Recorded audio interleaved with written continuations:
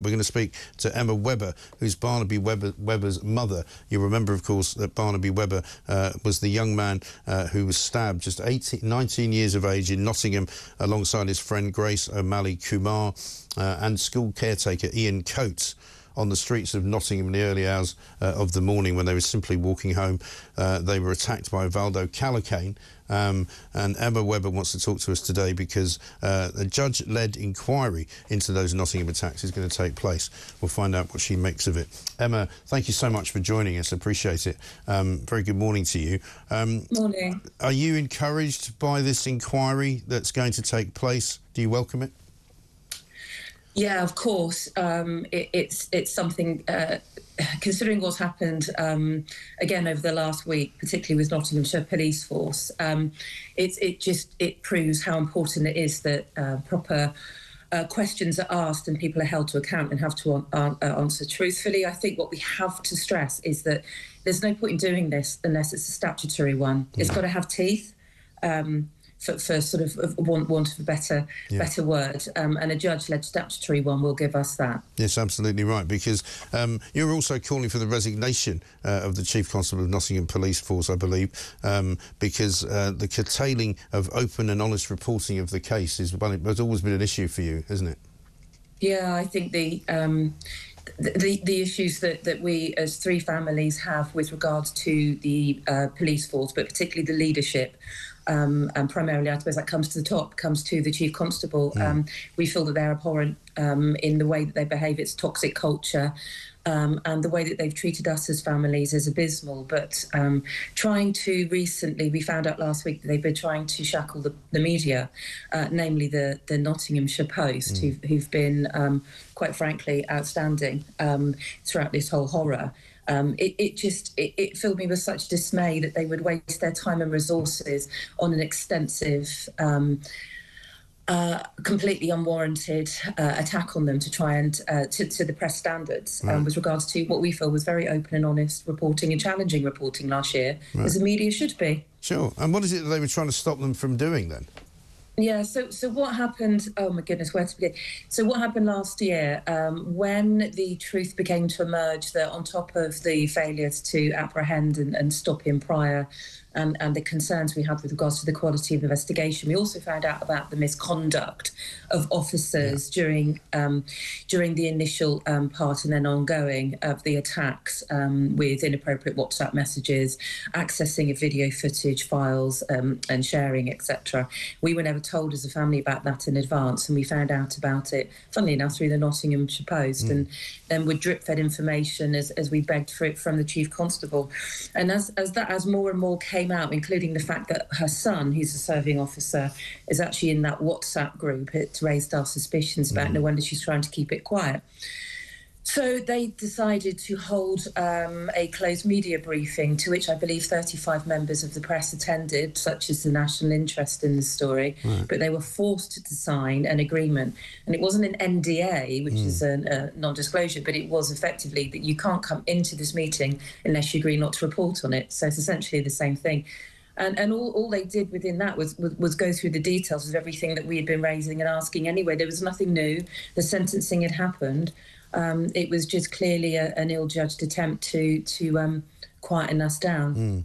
And, I mean, there was a Panorama programme as well. I mean, there seems to have been so many terrible things that have happened since that terrible event itself, which must have been so awful. You know, I'm a parent as well. I mean, I've got kids now that are about the same age as yours, Barnaby, and Grace, his good friend. Panorama did a show which also was full of inaccuracies. What was that all about? Mike, it just doesn't stop.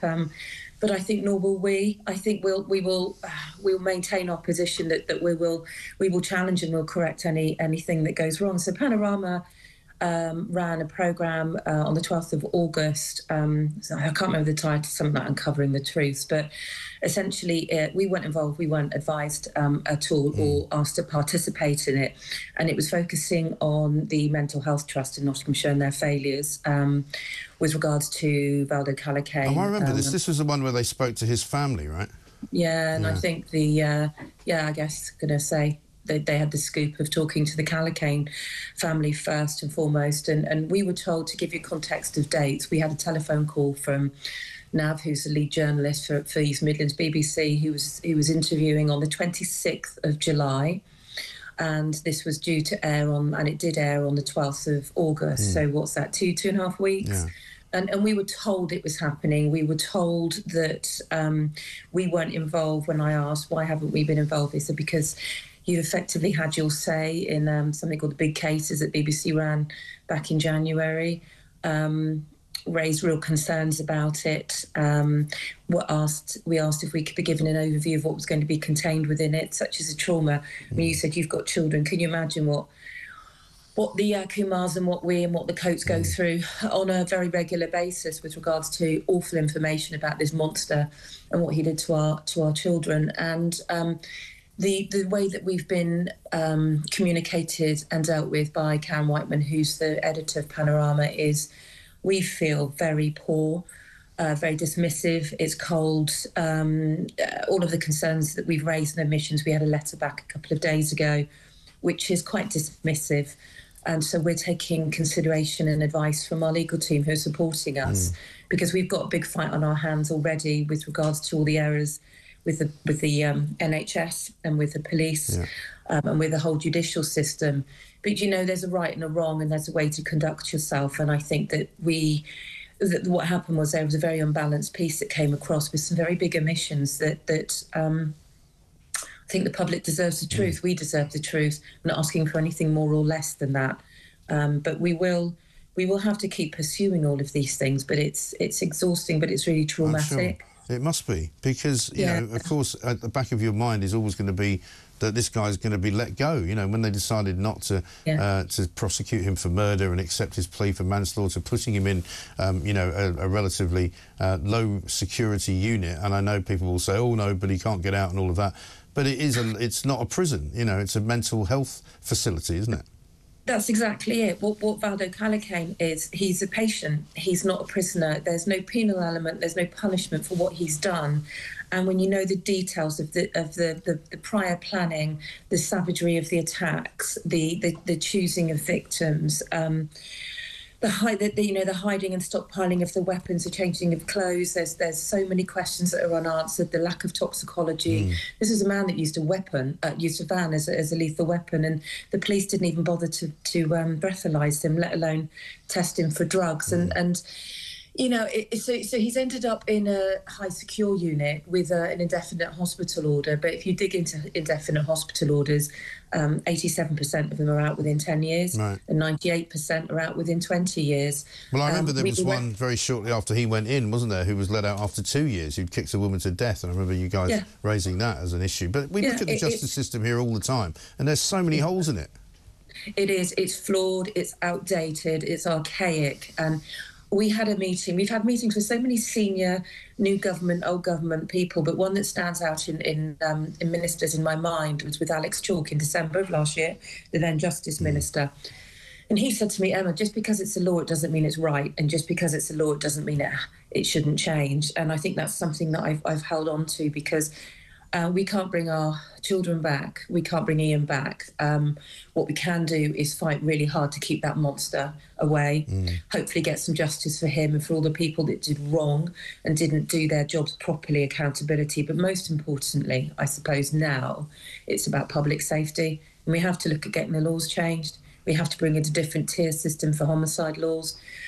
We have to completely change the way that we're looking after mentally unwell people that have got violent tendencies, because, yes, they have to be protected. But if you don't have public safety, you've got nothing. Well, exactly. You might as well not bother. And you saw the Home Secretary this week, I think, was it last week? Last week, yeah, on our list. We've seen the Attorney General, we've seen the Health Secretary, we've seen the Prime Minister, we've seen the Home Secretary and the Victims Minister now of the Labour administration. And do you know what? They're listening. I have to say that. I have to be optimistic, so I don't want to be the voice of doom. But we will hold them to everything they say. I think they know that. And also, as I say, we have to make sure that the inquiry is a statutory judge-led one. We have to get people on the stands, like we're seeing now, at the post office inquiry, who are having to answer. The IOPC are allegedly investigating, well, not allegedly, they are supposed to be investigating 4 different complaints with regards to poor standards from Leicestershire and Nottinghamshire police. But we haven't even got off the grounds with that, because there's grave concerns with regards to the terms of reference. And if you don't agree if you don't agree at the outset, then they're not going to investigate. And we're feeling pushback from them. We're feeling the reports and investigations we've had so far. Some have been very good. The CQC one was alarmingly good. The one into the CPS was, as Sanjoy Kumar puts it, poor homework, like a sixth form essay. And not a good one as that. So we can't have that. We have to make sure it's full, it's open, and what we're asking for is the truth, Mike. We're not on a witch hunt. No. We just must make sure people that do wrong are held to account. People don't do their jobs much, is it? You wouldn't think it was asking much. No, it's not. I don't think we're asking for much. But what I am demanding is that we get those answers, because Barney deserves that, Grace and Ian deserve that, and all the other people that, even since their attacks and murders, have lost their lives or been very seriously injured and been failed by various different agencies. And can't change the world, can't change, and I don't want to change the politics in this country, but what I do want to do is a tiny voice that we've been given, thrust upon us, as we have to use it. And think you for letting us speak. Not at all. Well, we'd like to help in any way we can. So keep in touch with us. Anything we can do, we'll be very happy to do it. See you, Mike. Emma, thanks very much indeed. Talk to you soon. Emma Webber there, Barnaby Webber's mother. What an amazing woman, because what a terrible, terrible thing to happen to any family, and to happen to her family, and also to Grace O'Malley Kumar's family, and also the family of caretaker Ian Coates.